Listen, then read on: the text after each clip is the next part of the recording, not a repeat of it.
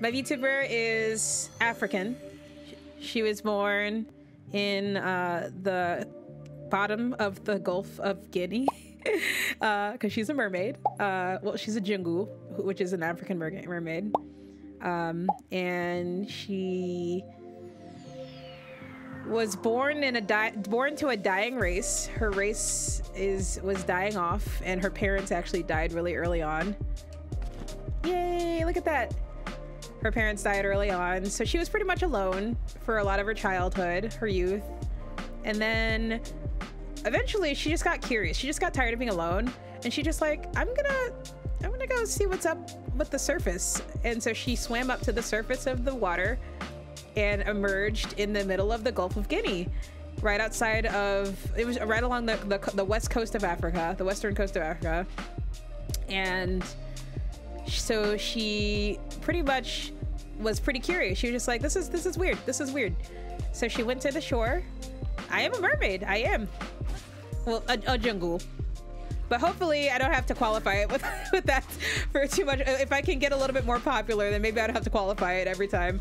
But damn it, bastard. There we go.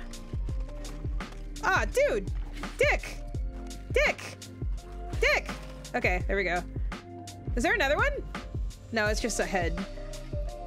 Anywho, before I was so rudely interrupted by these bony men, I have to drop something. Drop that and pick that up. So anyway, she emerged and went to, ooh, should I fight him? He looks too strong. I don't think I should. I'm actually really hurt. Let me eat some shroomies. Let me eat some shrooms. Ow, nom nom nom nom nom. One more. Oh, I can't eat that. Ow, nom nom nom nom nom. And one more. I'm underwater, and I've figured out through the power of magic how to operate a streaming setup underwater. It wasn't easy. It wasn't an easy thing to do, but I figured it out. Wait, can I not pick that up? I thought I want that, but I want that. But I want that. Wait, hold on. You're gonna let me have that. This game, you're gonna let me have that game. You're gonna let me have that rusty halberd. I don't even care that it's rusty. I just want it. I figured out through the ways of magic. Are they gonna fight me? Got it. You see those guys? Where am I even? I'm like in a new area. I need to go climb a tower. You see any towers nearby? Oh my god. Oh, they're fucking, oh, they're aggro on me. Oh my god. Oh my god. Oh my god. Oh, why are there so many dangerous things? Why are there so many dangerous things? Oh my god. What? Oh, run. Oh my god, just run. Oh my god. Hello, thank you so much. Thank you so much for the follow, chicken. Thank you. I am getting chased by bats.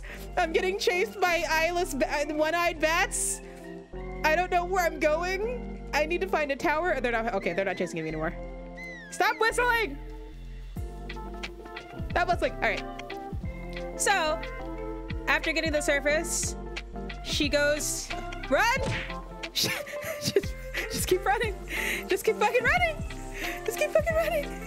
Oh my god. Oh god, there's more. Oh god, there's more. Look at their eyes, they're red. Oh my god. This is not a safe place for a small person like me, like Link. This is not, everybody's so hostile. Behind you. Oh my god. Run faster and sprint.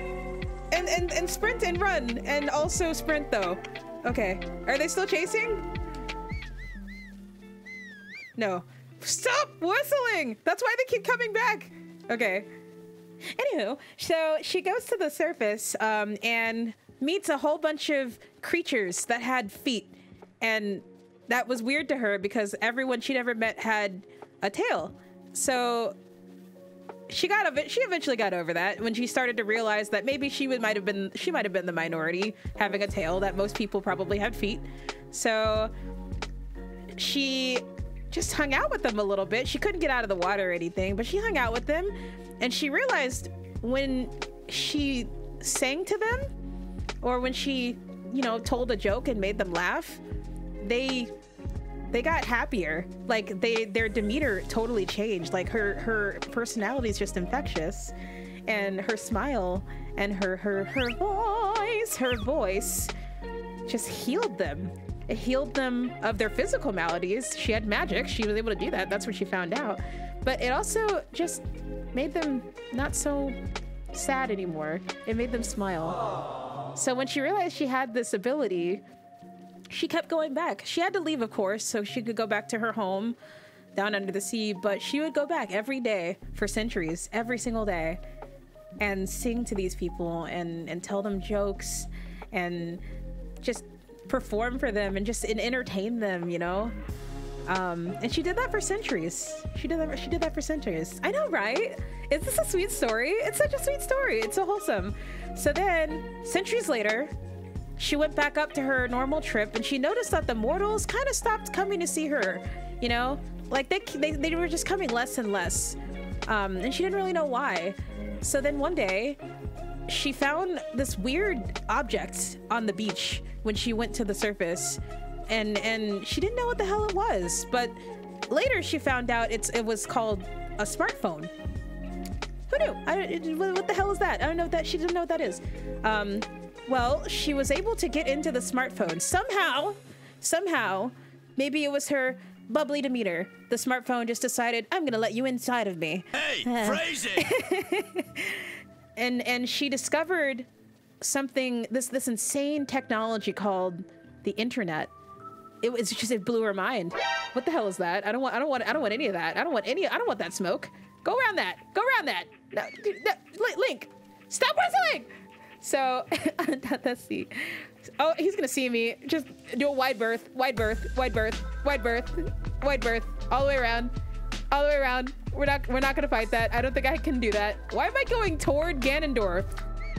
Isn't that where?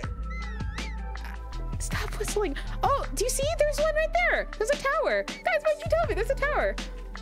Ooh, shell phone. That's good. I'm gonna have to use that. Shell phone.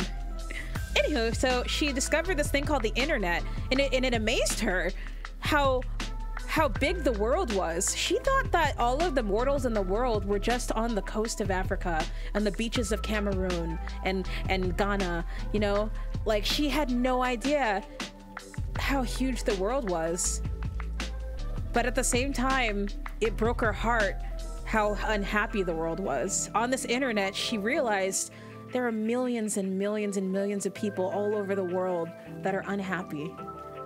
And it broke her heart.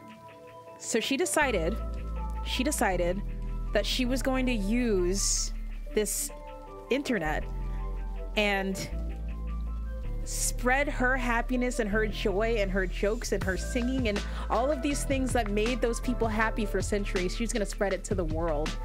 So she decided to become a VTuber, an idol. Oh my god, I'm gonna die. Oh god, oh no, that's gonna kill me. That's gonna kill me. Oh, he missed. Eat my balls. Zigzag, zigzag. Okay, woo. Now climb. So that's the story of Ngozi Mai.